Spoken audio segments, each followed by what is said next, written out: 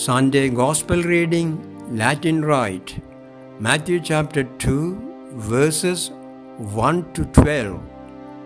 In the time of King Herod, after Jesus was born in Bethlehem of Judea, wise men from the east came to Jerusalem asking, "Where is the child who has been born King of the Jews? For we observed his star at its rising, and we have come to pay him homage."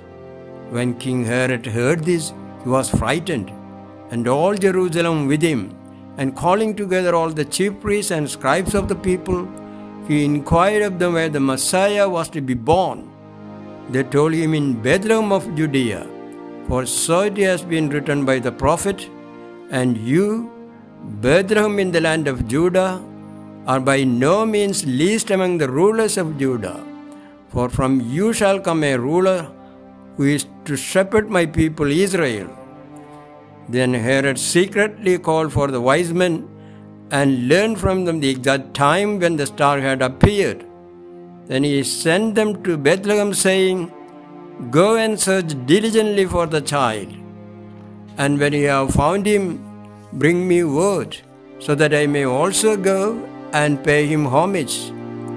When they had heard the king, they set out, and there ahead of them went the star that they had seen at its rising, until it stopped over the place where the child was.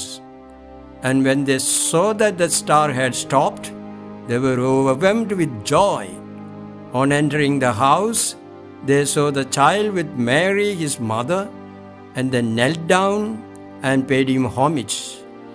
Then opening their treasure chests, they offered him gifts of gold, frankincense, and myrrh.